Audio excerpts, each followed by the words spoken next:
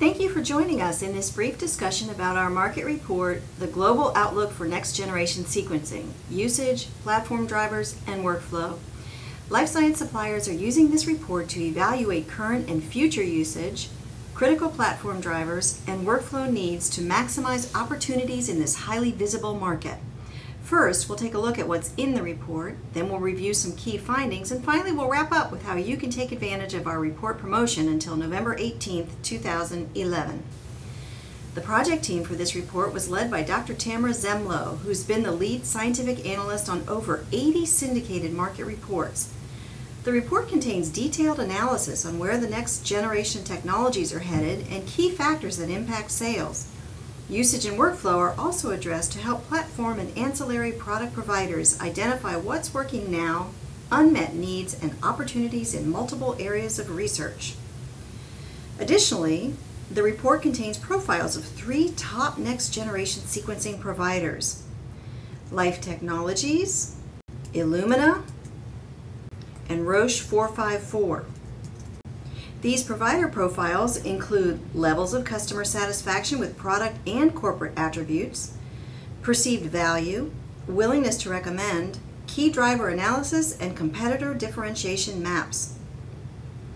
583 scientists who currently use or plan to use next-generation sequencing participated in this survey between August 22nd and September 2nd, 2011. Over half of whom held senior positions such as principal investigator, lab manager, or department head. So let's take a look at several key findings.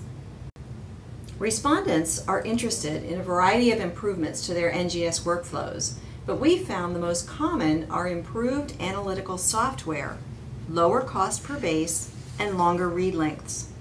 A couple of researchers summed it up like this: I currently use third-party software to analyze data generated, one researcher from an African Research Institute said, but I would prefer more user-friendly analysis software with the sequencer. And this from a scientist at a European pharmaceutical company. I would like to be able to use this technology without the need for significant training to analyze data. Also in the report, but not shown here, are the aspects of NGS that are most limiting to workflow, which illuminates opportunities where needs are not being met.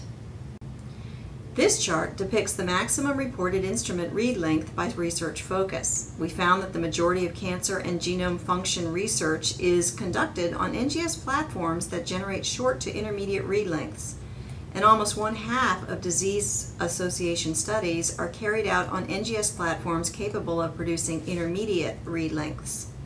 On average, respondents listed 3 providers when asked which ones immediately come to mind when thinking about NGS platforms. This graph depicts the average percent of time spent on NGS workflow steps. Not shown here, but included in the report, is where these steps are performed: in the respondent's lab, by an external collaborator, at a core facility, by a CRO, or by a commercial service provider.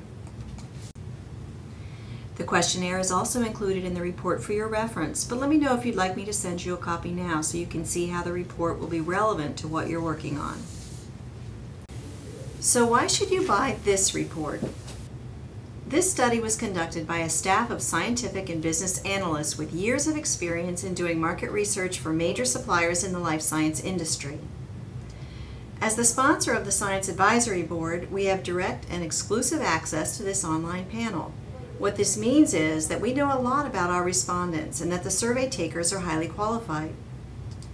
This report will inform your marketing and product development strategy, and the electronic format allows you all to work from the same page. Use the high-quality graphics in your own presentations and start using the data as soon as the report arrives in your inbox. With the purchase of our reports, you get us. An analyst will be available to answer questions about the report or bounce around what-if scenarios with you. I'm confident you'll find this report to be the analysis you need to inform your 2012 Next Generation Sequencing strategy. So take a look at what we have for you. Until November 18th, take advantage of our early pricing, which is a 15% reduction in price on the electronic copy. If you're ready to start using this report today, call me and I'll help you get that processed. But if you need more detail on the report, check out the executive summary on gene2drug.com. And thank you for spending a few minutes to learn more about our report and how it might be helpful to you.